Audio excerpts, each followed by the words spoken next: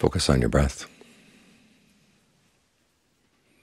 Start with a couple of good, long, deep in and out breaths. And notice where you feel the process of breathing in the body. Let your attention settle there. And then ask yourself if the breath is comfortable. If long breathing feels good, keep it up. If it doesn't feel good, you can change the rhythm, the texture. In other words, you can try shorter breathing, or in long, out short, in short, out long. Heavy, light, fast, slow, deep, shallow. Try to see what kind of breathing feels best for the body right now. And the needs of the body may change, but when you find something that feels good, try to keep with it until it doesn't feel good anymore, and change again.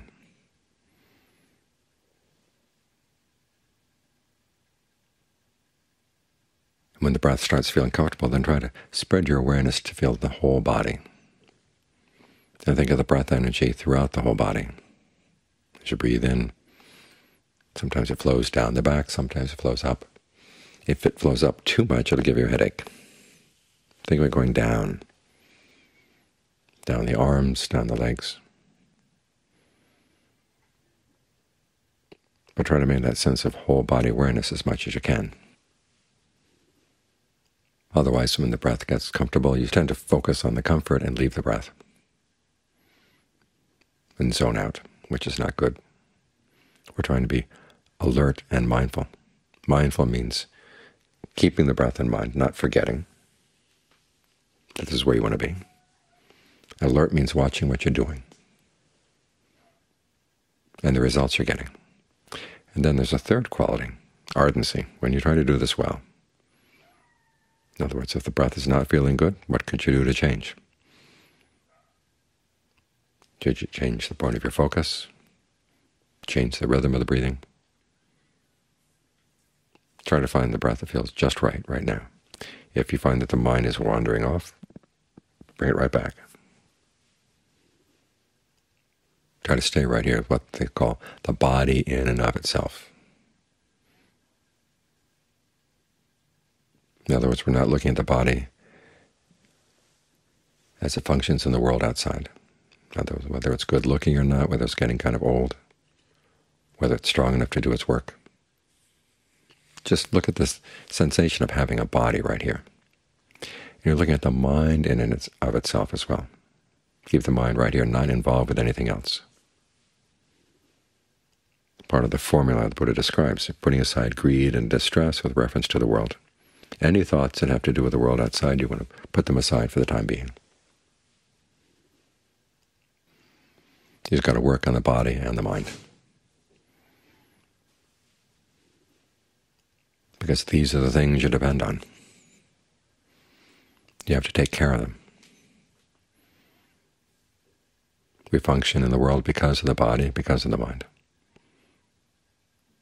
And so the world has meaning only because of body and mind. Make sure you get that sense of priority straight. All too often we think the world is what gives us meaning. It's the other way around. We're the ones that give meaning to the world. And so for the time being, just put it aside, all your other responsibilities. Learn how to take care of the body and the mind in and of themselves. This is called mental seclusion. We've come out here to the monastery, the end of the road, literally. What Ajahn Suwat used to like to call our quiet corner here. So you can get away from other people, other members of the family, people at work. So we're going to have some time to look into ourselves. That's called physical seclusion. But just because you have physical seclusion doesn't mean you have mental seclusion. Mental seclusion is when you basically drop all your interest in the world outside. And you're right here. All too often we carry the world in with us. It's like it's part of our baggage. We sit here with our eyes closed, but the mind goes spinning after the world. we don't get our full measure of seclusion, and the mind and the body don't get cared for. It's not irresponsible to be taking some time out like this.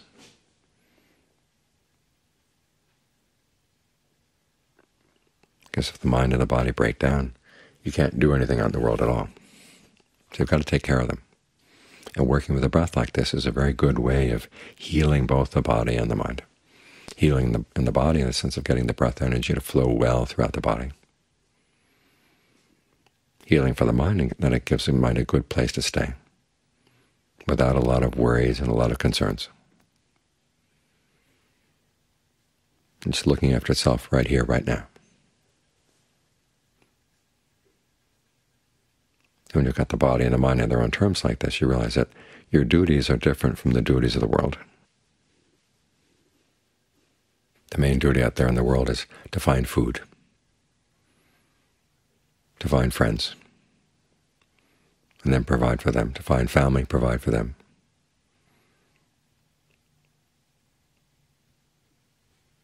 But the mind feeds on these things as well. But the Buddha boiled the issues of the world down to wealth, loss of wealth, status, loss of status, praise, criticism, pleasure, pain. And for most of us living in the world, we find that our duties are to try to find as much wealth and status and praise and pleasure as we can. But when you put the issues of the world aside, the duties change. And that discourse that we chanted just now, that was the Buddha's first discourse after he gained awakening. He talks about a different set of duties.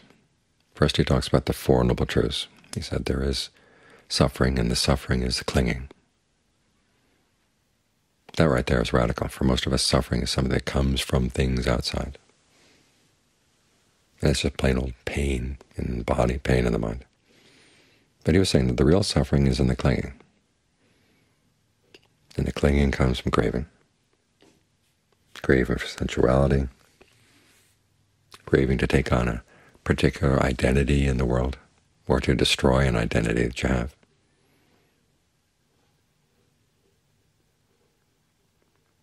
But suffering can be brought to an end. There's a path of practice that attacks suffering at the cause, at the craving. And when you can develop this passion for the craving, then you're free. So you've got Four Noble Truths, and each of them has a duty. These are different from the duties of the world. When there's pain in the world, we think we've either got to run away from it or push it away. But the Buddha says if you really want to get past pain and suffering, you've got to learn how to comprehend it. In other words, really understand what's going on, where it's coming from, why it's happening.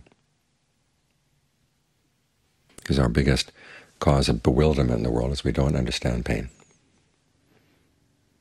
We go to running around looking for someone else who might cure the pain for us, and the Buddha says, well, he can give advice,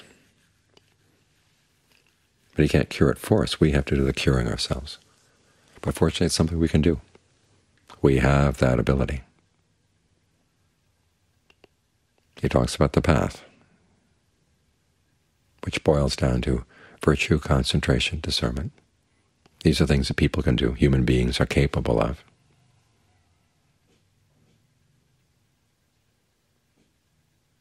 And when you develop the path, and that's the duty with regard to that Fourth Noble Truth, is you develop it, you bring it into being. Then you can complete the other two duties, which are to abandon the cause of suffering and to realize the cessation. So you've got four duties: comprehend suffering, abandon its cause, realize cessation by developing the path. This is a very different set of duties from the duties the world imposes on you. But you have to look at those duties that the world imposes on you. Do they care about you when they impose these duties on you? And is it for your long-term well-being?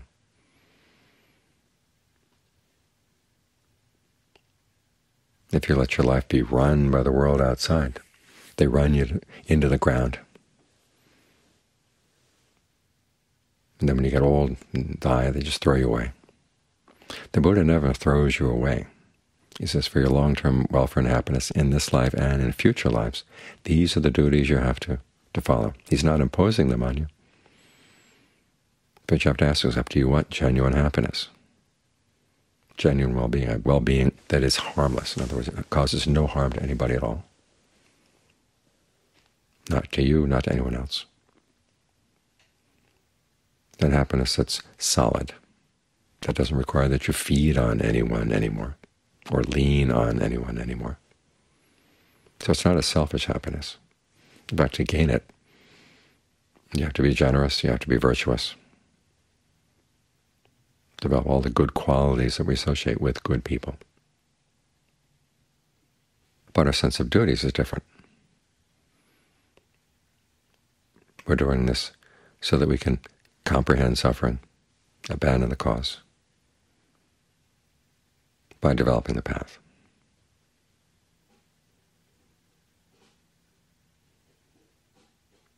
So when we take time to put the world aside for the time being, to focus on the body and the mind in and of themselves. Okay, these are the duties we have. And they are duties for our well-being.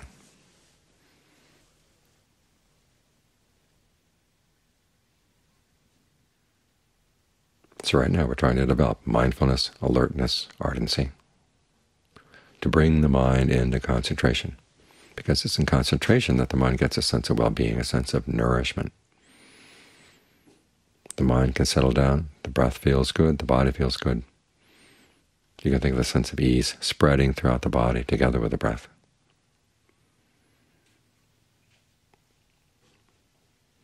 And you find that the mind gains a lot of strength. When you can find a source of happiness inside, you're not so dependent on getting other people's approval. And you're not their slaves anymore. You know, our fear that our source of happiness outside, in family and friends, will be taken away from us is what makes families and friends have power over us. They can order us around. The world at large is like that. They try to order you around. They've got their ideas of their duties they want to impose on you. And if we don't have any independent source of well-being inside, then we're afraid to lose whatever well-being they can give us. But here the Buddha is saying we can change the balance of power.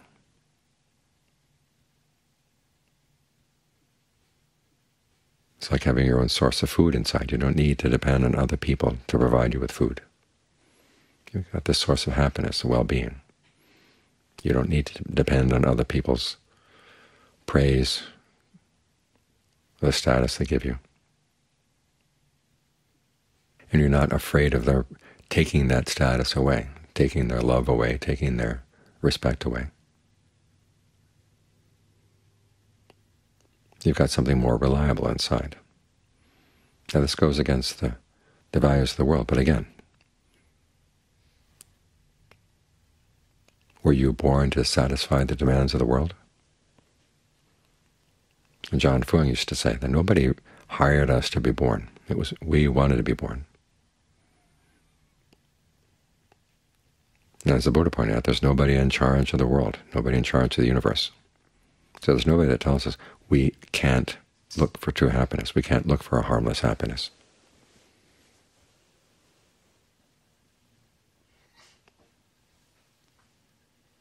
We have it within us to choose which kind of duties we want to fulfill, and which ones we think will be most fulfilling for us.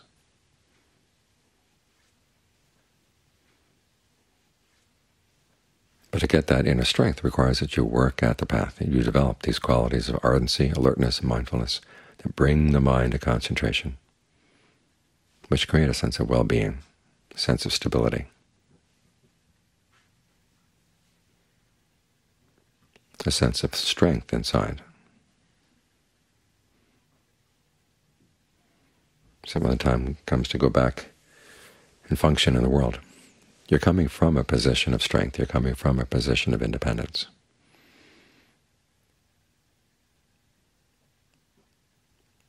And you find you don't have to be led around by the nose the way it used to be.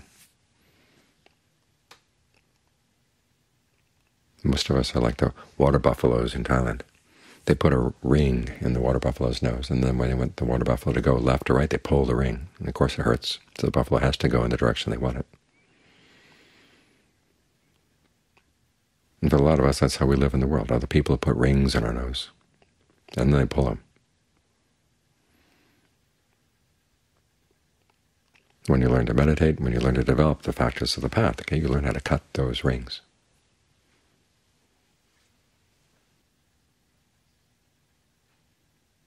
Not that you're going to be selfish, but simply that you're going to learn how to be more independent in your search for well-being. So ultimately you can provide for your own well-being and not have to be a burden on others. So that when the time comes to leave the world, you've got something good to take with you. And you've left a lot of good things for other people behind.